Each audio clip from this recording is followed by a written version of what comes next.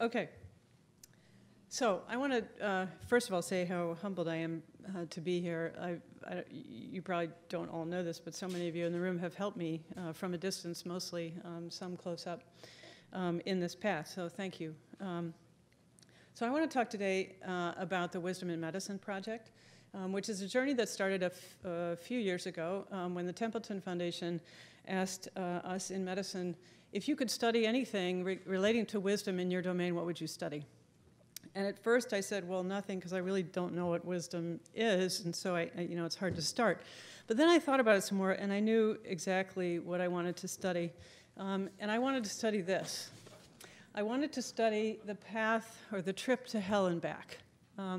Because as a physician, there are so many situations that I can't really solve. I can't change the circumstances. I can't fix the problem. But I have witnessed people who have moved through very difficult circumstances and come out the other end with something that fascinated me. And my question was, how did they do that? And then, of course, how can I help other people do that, since I care for people all the time in difficult circumstances? So the Wisdom in Medicine project was a 3-year project funded by Templeton to investigate how people cope positively with difficult circumstance, how they change, and whether those changes resemble how wisdom is described. We looked at 2 populations, which you're immediately going to think is weird. These 2 populations are very different. Physicians who have made a serious medical error, and patients who are suffering with chronic pain. I'll tell you why we studied those 2 in particular in a minute. We used a mixed quantitative-qualitative design, and so did in-depth interviews and combined them with questionnaires on wisdom, post-traumatic growth, personality, forgiveness, gratitude, and spirituality. So we chose these 2 populations, which on the surface are kind of odd bedfellows, because first of all, I was particularly interested, we as a group actually were particularly interested in how to help these people. And then secondly, I was interested in studying 2 very different populations dealing with very different situations of adversity, because I was actually interested to see what the commonalities were and whether there were any commonalities with how people move through this. So for today, I want to focus actually on the physician side of the study, because I have to narrow it somehow. So physicians go into medicine to help people. This was a photograph that actually went viral. I don't know if any of you saw it, but it's a physician grieving the loss of a young patient after a trauma. And in the viral going around of this photo, there were many people who were surprised that physicians actually grieved, which is interesting in and of itself. So when things go wrong, whether there's a clear error or not a clear error, but things just don't go well, it's a devastating event. Physicians may stop practicing, burn out, even take their own lives, or practice defensively. But I had also witnessed physicians who had moved through these circumstances and come out better doctors because of it. And as a patient safety expert, I was interested in how to foster that. How do we foster not just preventing mistakes, but learning from mistakes so that we could prevent the next one? So the study aims were to describe the positive changes that occur in response to adversity and to investigate whether these changes resemble how wisdom is described, to investigate the relationship between wisdom and these other factors, to delineate the important elements in the path that people take through adversity to wisdom in these particular circumstances, and then finally to describe what helps and what hinders positive growth. So we asked the 60 physicians who participate in this study these questions, among others. Tell us a story about a medical error in which you were involved. These were serious medical errors that we wanted them to talk about. Reflecting on that experience, has it changed you? If so, tell me about that. What helped you in this process? And then, do you think you gained wisdom through this experience? If so, what does that mean to you? So thank goodness for Monica's model, because it was extraordinarily helpful to us in sort of grounding our conceptualization of wisdom, and we use this as a framework in our delineation of exemplars from non-exemplars in the narratives. So the narratives of the interviews were scored by 2 separate researchers blinded to the scores on the 3D wisdom scale as either wisdom exemplars or non-exemplars. Hypothesis 1 was that the exemplars would score significantly higher than non-exemplars on measures of wisdom, post-traumatic growth, gratitude, forgiveness, spirituality, and positive emotion. And the hypothesis one was confirmed, except for post-traumatic growth, which was non-significant, but it was in the expected direction. So these are just the slides relating these results. So wisdom exemplars scored higher on the 3D wisdom scale, significantly higher. Higher on the daily spirit scale, which was the measure we used for spirituality. Higher on the gratitude scale, which was the GQ6. Probably many of you are familiar with that. Higher on the forgiveness scale. So forgiveness, for many reasons, is something I'm particularly interested in, and its correlation with wisdom. And it's a topic area for our next deep dive into the qualitative part of the study, into the qualitative interviews. And then finally, the wisdom exemplar scored higher on the NEO positive emotions scale. So all of this begs the question, of course, the chicken and egg question. How much of this is ameliorable or mitigatable or promotable or fosterable? And that's particularly what I'm interested in. So this is really just designed to convey the somewhat overwhelming nature of the correlations here. The correlations that were significant are in bold. But in particular, I just wanted to point out one. I mean, there are many we could talk about, obviously, but one, which is the correlation between the scores on the 3D wisdom scale and distress. And I'll tell you why in a minute, but distress is something, the negative correlation between distress and the 3D wisdom scale is something we don't talk about very much, but because of what the physicians told us about how, about what helped them, I think it's an interesting situation to think about, and this may be some kind of sleeping giant in terms of how we might help people. Of course, that's the whole chicken and egg problem too. How much can we actually either balance or mitigate the effects? So what else did we find from the quantitative part of the study? Wisdom exemplars were more likely to have disclosed, meaning disclosed the error to the patient and family. And I guess perhaps this suggests the truth is either a good teacher of wisdom or wise people tell the truth. Hard to say which. Wisdom exemplars agreed more strongly with the statement, I gained wisdom from this experience, which perhaps suggests that we actually do know it when we experience it in a context. So another aim of the study was to try to identify elements in the process of moving through adversity. And here are the process elements that we identified in the narratives. The first is acceptance. This ability to see things as they truly were, to just take in the actual situation of what had happened.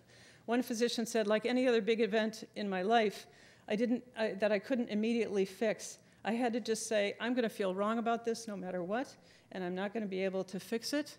And that just acceptance of the reality of what had happened. The second element we termed stepping in. This was to signify that it was a very active kind of moving into the situation. One physician said, I just wanted to run the other way. But in the end, that's not what we are about as physicians. We're there to take care of the patient. Stepping in for the physicians had to do with disclosure and apology. It had to do with learning about what happened, deeply learning about what happened, and taking responsibility for next steps. The third element was integration. This had for the physicians issues of dealing with imperfection. So it was them wrestling with the fact that they'd made this mistake with their previous notion of a good doctor, which was often tied up completely with perfection. It was about decisiveness in the face of fallibility. How do I make strong and decisive decisions when I know actually that I can make this bad a mistake? The next element in this process was the physicians then creating essentially a new narrative of what it is to be a doctor, the imperfect but good doctor. It had often to do with changing the way they did their work. Many of them talked about a new appreciation for teams. One physician said, I never really appreciated it up until now how we really can, if we work together and work together well, we can help fix each other's failings little bits at a time. And then finally, these physicians were able to generalize this deeper learning to the larger frame and apply these life lessons more broadly. That often actually involved telling stories. about what had happened to teaching about it to the younger physicians coming along. So finally, there were these 8 elements identified in the answer to the question, what helped you in the process of moving through this difficult circumstance? I don't know if you can you read all of them? Okay. It's interesting to think about how many of these things are really aimed at reducing distress and dealing with the event in the moment. Attending to those critical incidents in the moment when they occur could be essential to wisdom development. But there are also things that lend themselves on this list to proactive capacity development, if you will. Dealing with imperfection, having a moral context, forgiveness. For example, these could all be enhanced by things like mindfulness training, loving kindness meditation, gratitude journaling, reframing, to name just a few. So in summary, when people describe the positive changes that resulted from their experience of adversity, they did use the language of wisdom. Wisdom exemplars had, on average, significantly higher scores on scales of gratitude, spirituality, forgiveness, and positive emotion. Important elements in the path through adversity included acceptance, stepping in, integration, new narrative, and wisdom. And then wisdom exemplars told us that talking about it, disclosure and apology, forgiveness, learning, helping and teaching others helped them. So what's next? So a number of projects have grown out of this research. It seems to have taken on a life of its own that's uncontrollable. The Phronesis Project in medical education, I just actually returned from another Chicago meeting of the humanism in medicine. It was a national meeting on humanism in medicine. And we actually started doing interviews about what does a wise physician look like? And in the interview, we actually asked physicians to tell me about a time when you think you made a wise decision or you acted wisely in medicine. What does that look like? And then, trying to get at what does wisdom in medicine really look like. The second, can we foster capacities for wisdom in medical students? So we have designed a longitudinal curriculum that is around fostering capacities for wisdom in young medical students. And we're following these students with measures of wisdom, resilience, burnout, and measures of well-being. And then finally, we've designed a disclosure, apology, and peer support program. So this is really an answer to, can we mentor wisdom responses to critical incidents? So this notion of how we attend to these critical incidents in the life of a physician, and of course you can extrapolate this to patients perhaps as well, may be critical in helping people develop wisdom as experiences happen to them on the hoof. So thank you very much to University of Chicago and the Templeton Foundation.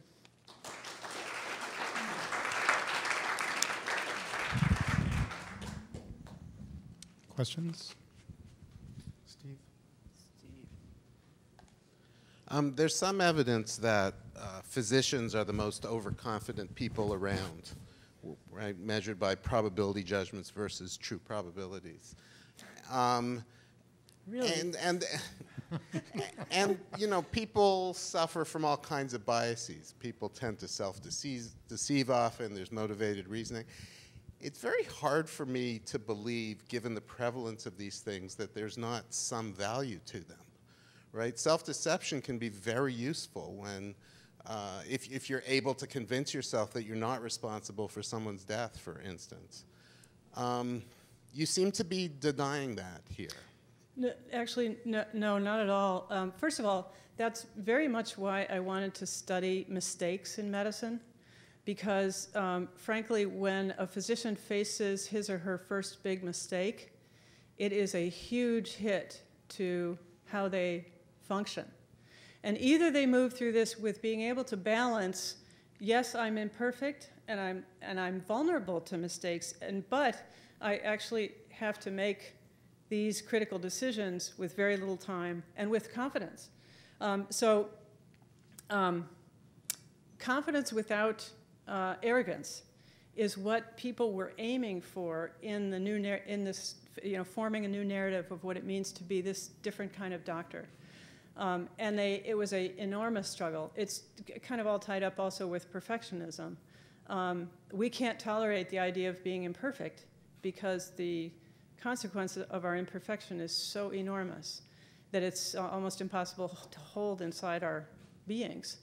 And yet, being unaware of that or not having that, right here, also puts us at risk for making arrogant or bad decisions or not recognizing. I mean, one thing, I do patient safety training, and one of the things that physicians need to actually work on is this capacity for knowing that they're capable of making a mistake. And so then being vigilant, A, and B, also using a team. Very hard to get doctors to wrap that into their self-concept because we're trained to be the captain of the ship. We're trained to be the decision maker. And so it's hard for us to learn how and it's all tied up in exactly what that's a great comment, in exactly what you're talking about. Certainly I don't want a surgeon who's, is standing with the scalpel and unable to make the cut, right? Because they're thinking, oh my God, I might cut something wrong, We don't want that. So it's a very delicate thing they're negotiating. And to do that successfully, it took these people, for the most part, these physicians had made the mistakes they talked about many years ago. This wasn't yesterday. And it took them that many years to gain enough perspective on it to be able to talk about it in a way that they could actually have synthesized it, and now we're even teaching about it. Great Nancy, question. and then Judith. Thank you for your presentation. Wonderful subject. I guess my concern is that the very structures under which physicians currently practice seems set up or designed in ways that discourage the development of wisdom. I mean, we have systems today that I don't call patient care, I call them patient processing, where maybe you get to see a nurse, a physician's assistant, maybe a physician for 3 to 5 minutes, that sort of thing. That kind of time pressure seems designed to produce errors. Plus you have problems with medical malpractice lawsuits and insurance that seem to discourage the disclosure and apology step here, which seems so important. I wonder if you could comment on those factors. That's thank you for saying that, because I think that's a huge problem. It's one of the reasons why we set up the disclosure, apology, and peer support program, because it's a whole culture change in medicine. Of course, we're vulnerable to mistakes because the time to think about you as a patient is short, and it's getting shorter, but also the time to reflect on you as a patient. So there's an in-the-moment problem, but there's also the after-an-event problem. After an event in medicine, I don't know what you know about this, but after an event in medicine, basically everybody just goes back to the front line. There is not a moment of pause. So it's hard to even as a student, it's hard to learn from the mistakes you see going by because you have no time to reflect. There's no process to reflect. There's no kind of atmosphere of that kind of deep learning. So changing that is, I think, going to be a big part of us getting better. Great comment. Judith. Thank you very much. I think this is totally fascinating work that you've been doing. And it reminded me of discussions we've had where I come from, because we have a trauma group that's actually doing research on intergenerational transmission of trauma, basically originating from the Holocaust, so a long time ago. And we've been discussing the major differences that we expect there to be between like perpetrators and victims in that case. And so I was really, really interested in the fact that you were kind of looking at perpetrators kind of trauma, a trauma that you've caused, have caused something to happen instead of having had something happen to you.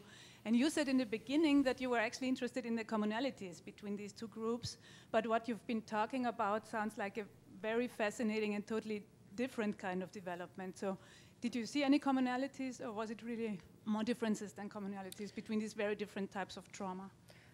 I think there were plenty of differences, but there were very deep level, human level commonalities with how people moved through difficult circumstances. So although you're right, exactly, I mean, one we chose was a mistake. It was something that we had caused, I had caused, and the other was more something they had by no fault of their own.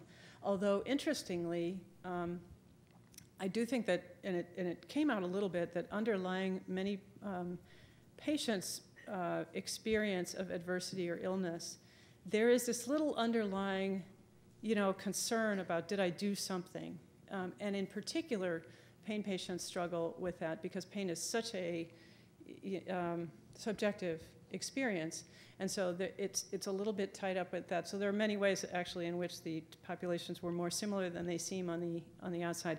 But I think, in general, there were more similarities than differences, but there were really key, important differences that, obviously, we have yet to explore all of them. So. Another question? Keeler?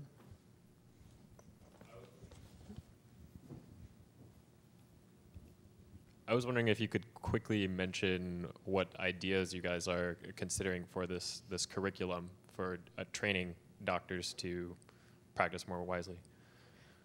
Yeah, so, this is such a new area that it's hard to come up with really concrete things. What we're doing is basically we've kind of taken what we're identifying as some of the basic capacities for wisdom development and trying to integrate them into a curriculum from day one. One of the most important being, if wisdom is being able to see the deeper meaning of what we do, one of the things that medical students suffer from within the first 2 years is they lose the meaning of why they ever became a doctor to begin with. And that's when burnout comes, that's when lack of empathy starts. It's like the whole train starts going off the rails. So we match students with patients, their own patients, just 2 of them. They become their family, and the medical student is the family's patient, the family's medical student, if you know what I mean. We match them from day one. And so that everything they're learning is learning in a context of a longitudinal relationship with a patient who is moving through their own experiences of illness and wellness and growing older. And so developmentally, in some ways, we have something to look at. We also are fostering reflective practice, so they're learning mindfulness. They're actually doing narratives and doing reflective writing. We are specifically building in times and places and ways to deal with critical incidents so that when students see things or experience things, that they have a context in which to now reflect on them before they get buried in the whole mess of being a medical student. So you get the idea that we're trying to build in and build those capacities as the students. I have absolutely no idea if this is going to do anything, but we're trying it. And the last question goes to Soph. Yeah, I was just wondering what the specialties were, the physicians that you were looking at, and if there are any differences between different specialties. We had a pretty good spread of specialties, actually, including, we thought that some major differences would be in the surgical subspecialties versus non-surgical. It turns out not anything that was particularly significant. I'm not sure what that tells me, except that basically I think our doctor training and our doctor duties are very similar in many ways, and we're obviously similar as human beings. I think that in the narratives, the stories of the surgeons had a different feel to them. Surgeons will tell you that there's nothing that feels more direct than you actually causing. I'm an internist, all I can do is miss a diagnosis or think wrong about somebody. It's a little bit more distant than when someone actually slices your aorta, and they weren't supposed to. So the surgeons feel a very direct and very severe responsibility and criticism of themselves. Thank Good you. question.